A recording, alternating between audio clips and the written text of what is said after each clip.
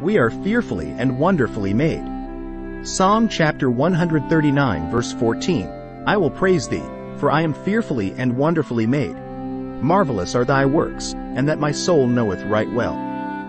We should not fall into the trap of being negative, complacent, or just taking whatever life brings our way.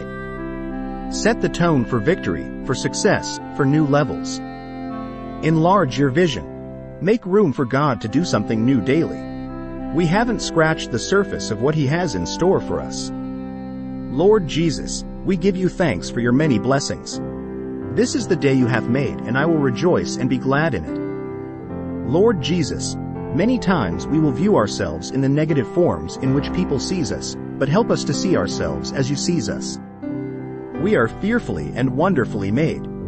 Help us not to bask into the negatives that people throws at us, but to lift ourselves and celebrate the gift of a joyful life you've given to us through your salvation. Bless us today, I pray, in Jesus' mighty and powerful name. Amen.